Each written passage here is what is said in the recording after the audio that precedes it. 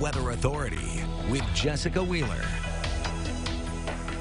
Happy Friday and welcome back. No rain on the Dorset Automotive Doppler radar. It is going to be a mild afternoon, but cooler. Highs are along the 50s. And today, it is going to be a dry one, partly sunny skies. A look at South Terre Haute on our Graber Post Buildings camera. That rain out of the area. We did have some scattered showers later yesterday during those overnight hours. Most of the storms, though, were south of the Wabash Valley, although did want to share this. I did take this photo in Rosedale last night. A nice view, a beautiful rainbow yesterday evening. And we do want to make you aware there were National Weather Service severe weather spotter training sessions.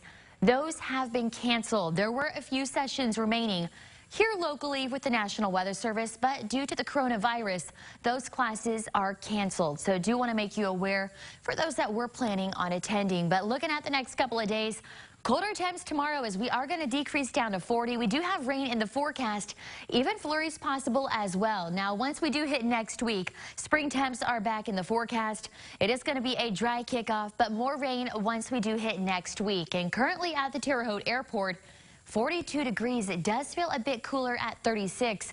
West and northwest winds up to 20 miles per hour. Currently 10 in Terre Haute.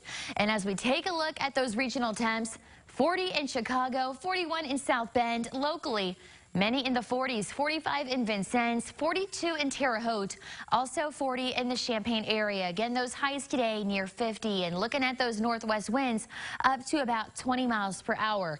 Going to calm down a little bit throughout the afternoon, but still a windy day ahead. In fact, winds quite strong early this morning off to the west. We did have some gusty winds up to about 40 miles per hour, but on our futurecast, partly sunny skies throughout the afternoon, a couple of clouds moving on through. We are going to be dry for today, but our next system off to the west, it is going to bring that precipitation in once we do hit tomorrow. And in that system, there is some winter precipitation. Now, a cold front is going to drop our temps down to about 40. As you can see, most of that winter precipitation is going to be far up north.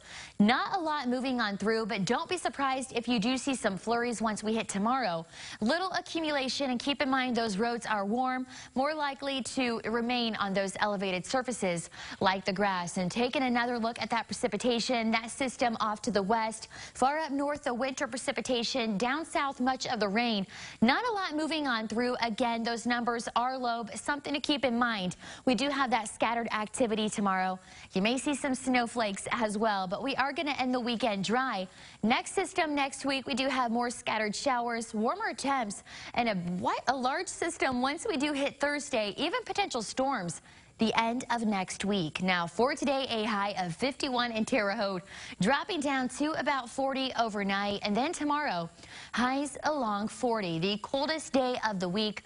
We do have that system in the forecast, rain and potential flurries. And looking at the next couple of days, we are going to slowly warm up as each day does pass by. So the spring temps back next week in the 50s. Ending the week, though, at 65. We do have scattered showers. And as you can see on Friday, too, we do have that potential of some thunderstorms. But 65. I know. I will take those temps. Just quite a difference. Oh, yeah. Just give me a sunny day on there, and we'll be good to go. Oh, I know. Me too. Well, check